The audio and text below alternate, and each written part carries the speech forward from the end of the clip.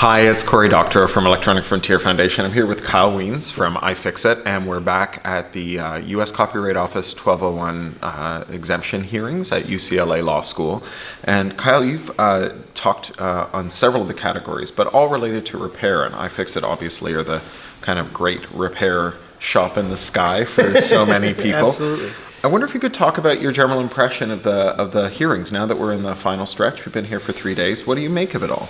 Well, it feels like we have to go through effectively a lawsuit in order to be able to fix certain things. We've been having discussions about repairing tractors, about repairing modern vehicles where, like on a Tesla, the onboard diagnostic port doesn't give you much, so you have to get into the wireless telemetry. And it's a very tedious, very legalistic process to just get the ability to tinker with and repair stuff. I was really struck today when you were talking about the example of data that is inside a car, telemetry from inside a car that's generated by the owner of that car driving that car.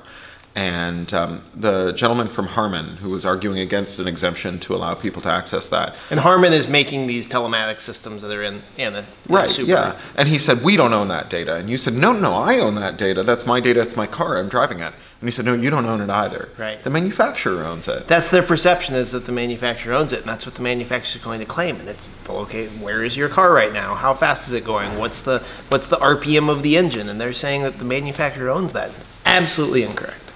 It strikes me that when we talk about repair in the context of copyright, we get at the true nature of 1201, what 1201 has become. Maybe it was envisioned as a way to stop people from jailbreaking their DVD players. What it seems to have become is a way to force people to arrange their affairs to benefit company shareholders. It's all about control. Yeah. 1201 fundamentally, and everything that we're doing with right to repair, with this, is we have to go and ask for permission to do something with a thing that we own. And the flow of control has passed beyond, if I have a chair, or if I used to have a car without electronics, I could do anything I wanted with it. I could turn it into a race car if I wanted. Now, if I want to turn my car into a race car, I have to go and modify software, and I have to go and get permission under the Copyright Act to do that.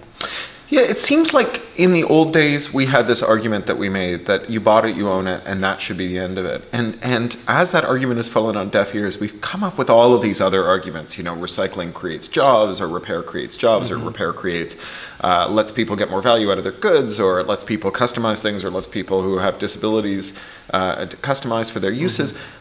But I mean, fundamentally, isn't the answer to this is mine, and if I want to do something weird with it, it's none of your damn business? Exactly. It's about ownership. You got Aaron Persnowski's new book, The End of Ownership, and this is where we're seeing the moment you put software into it, you move from a personal property law where we can do pretty much anything we want with the things that we own, to now intellectual property law is this morass of complications that involves legal treaties and interpretations and case law, and yeah, it's incredibly confusing and frustrating. Aaron's been following the tweets from the thing and commenting on them with things like, that is the dumbest thing I've ever heard anyone say about copyright.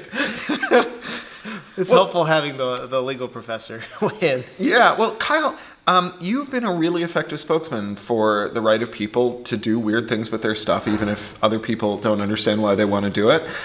You've been great at both articulating why someone might want to do something that someone else can't understand, but also at articulating why it's no one else's business, even if they can understand. And I really have to thank you for it. It's been great to watch you do your thing in action today. I know that your normal milieu is, you know, with your sleeves rolled up and a tool in your hand. I'm tinkering. It's strange for me to be in effectively a courtroom. But you're doing well in there, and I really want to thank you for what you did for all of us today.